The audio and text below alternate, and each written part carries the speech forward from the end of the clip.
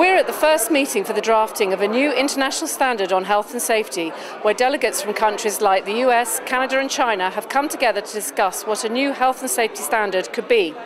With a reminder of why health and safety is so important, BSI's Director of Standards, Scott Steedman, opened the meeting.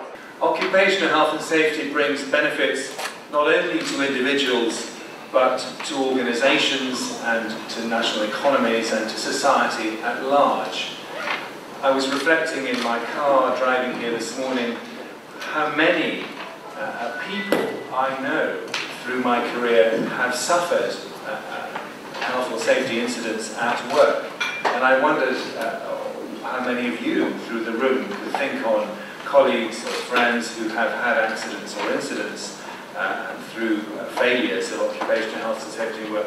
And I would be surprised if there were many in this room who did not know people who had suffered in this way. And whereas in our home life we have a responsibility to look after ourselves, in our occupational life the responsibilities of employers are very serious to try and make sure that people have every opportunity to go home at night in the same healthy condition that they came to work in the morning. So I really welcome the bringing together in this committee of the communities of interest in this space, the International Labour Organization, the ILO, national members, OSAS, all of you here represented to take this work forward. So it is an historic meeting, and I wish you well in all the work that you're going to do this week, not in your working groups, but also as we take this work forwards and future plenary meetings, and finally one day the launch of an international standard on occupational health and safety. The chairman of the Health and Safety Committee, David Smith, spoke to us over the course of the day along with other delegates. Here's what they had to say. For me, this is a great day that we now see the movement forward into the ISO community and making a standard that has more worldwide relevance than what we had before. Well, I think that this occupational issues internationally are at the surface now after so many tragedies, so many places in the world. And I think that we are looking for some kind of equity across the world in terms of the protection that people have and the obligations to ensure a safe workplace. So I think that the timing is absolutely right for this initiative. Colombia is working right now very hard to try to avoid accidents at work. We have some problems, for example, in mining. We have, like, in 2012, almost 62 people killed in a mining. So that's why it's important to be here, to make a standard that can provide some guidelines.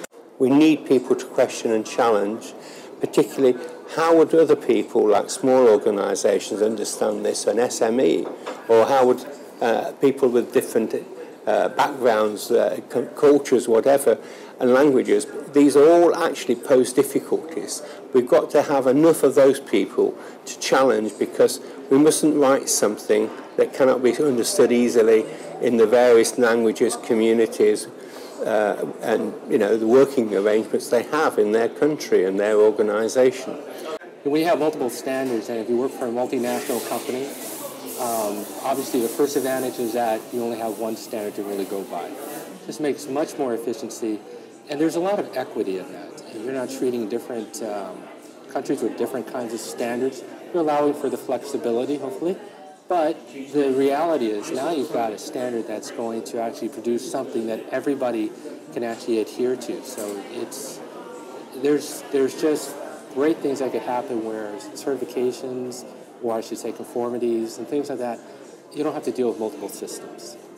Taking an international approach is very important because it brings us all to the table in a consensus environment, which is different than trying to negotiate other kinds of agreements and arrangements. Each country thinks they have the answer, but when you come together, you understand someone else's position, and you only can understand that when people have different opinions. And I think that you end up with the best outcome in the end. So my goal or my perspective is to be open enough to be able to hear my colleagues from around the world and to be able to work with them so we can have some sort of consensus document that frankly is going to save lives. My ambition would be that people get a good working interrelationship and understanding, and we're all working together rather than against each other. That if there are any suspicions, they are overcome and people see that we're all trying to work to the same end and try and cooperate and work sensibly rather than against each other. And that seems to be happening, so I'm very pleased about that. And a working draft and an understanding of where we're going with a good plan would be a nice outcome for this week. So there you have it. It's evident that many countries are now getting involved, including those from emerging markets, which can only be a good thing for the successful development and adoption of any new globally recognised standard.